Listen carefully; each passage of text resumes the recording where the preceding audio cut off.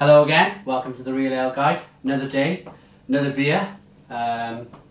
Continuing on from earlier where we did the double drop, Marston's double drop. On the same theme, we got Brakspear Bitter, 3.4% in the volume.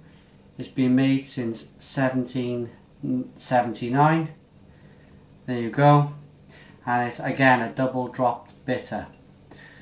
Pint bottle, nice to look at. Got the Brakspear B on the top. Now Brakspear, very old company, 1779 like I say. They do another few beers which is Brakspear Oxford Gold. I've got that to review at a later date. And a Brakspear Triple, and it's a bottle conditioned ale. So it's Brakspear Triple. It's a bottle conditioned.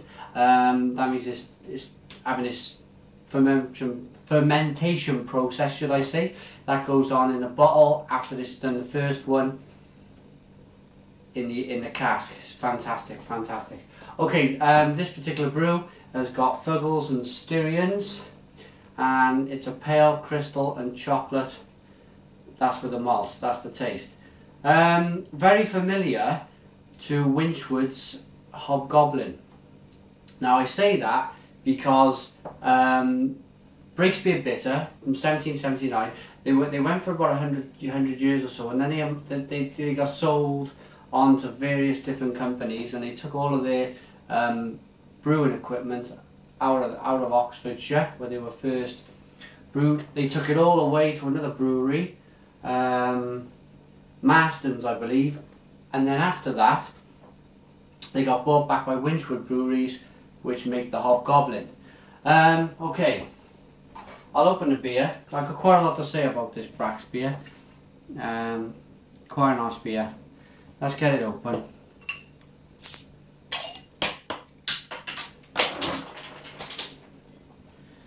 There you go.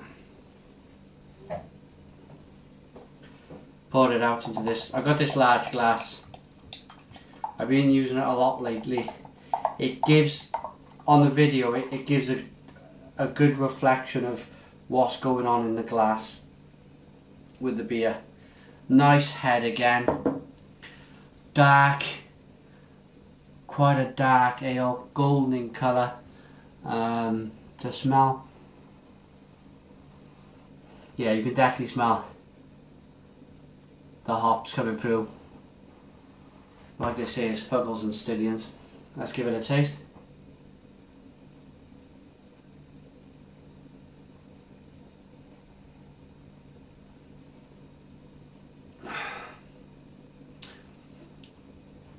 Stoner Crows. Stoner Crows, that is absolutely fantastic. Really good.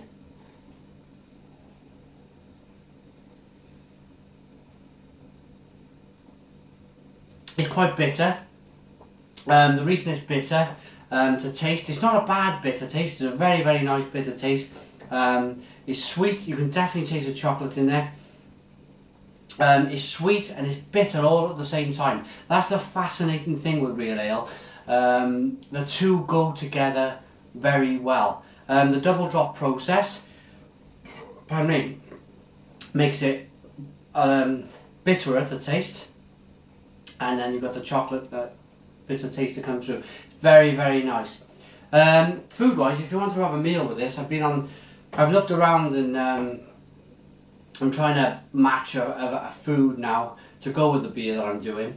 And it says it's good with British classic, which is fish and chips, or maybe even a ploughman's lunch. I go along with that. I could easily see myself sitting down, pint of Brakspear, double drop.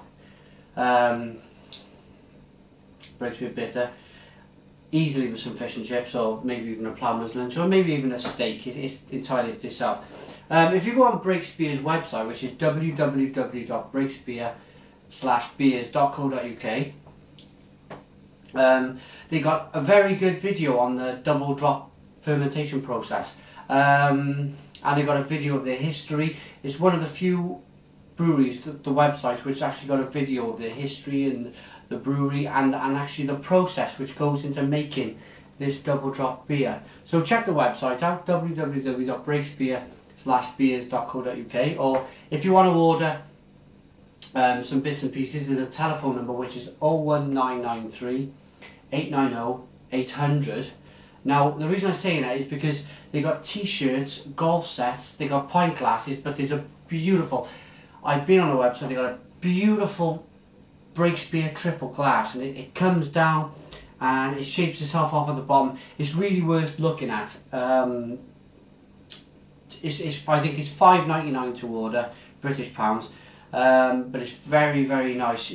As soon as you've seen the glass, I'm sure you'll want to buy one, order it from the internet. Okay,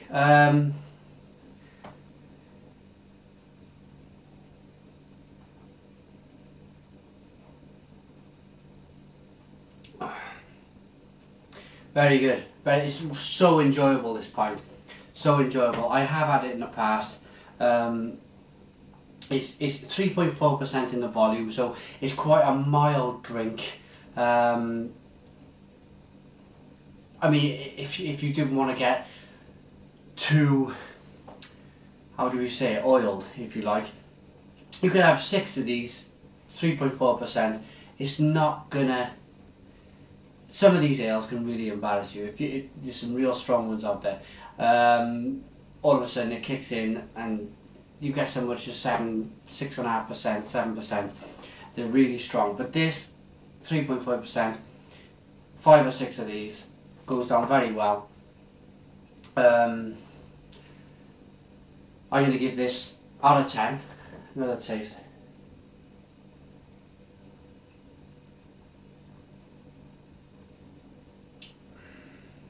So enjoyable.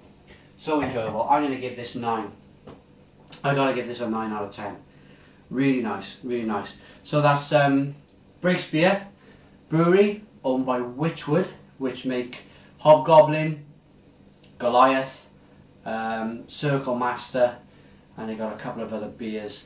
But the Brakspear, they do the double dropped Brakspear Bitter, Brakspear Oxford Gold, and the Brakspear Triple. That's a bottle condition ale that's quite strong, at 7.5%. You couldn't, I don't think you know, unless you're a very experienced drinker, it's one of them drinks where you could probably just fit, 2 or 3 in, rather than 5 or 6 of these nice mild bitters here, which I'm reviewing today. Okay, thanks for watching the Real Ale Guide. Tune in for more real ales in the future.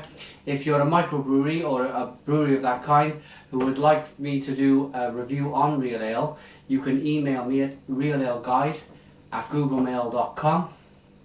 I've got my address on there and everything else. Just to send me a beer, I'll do a review.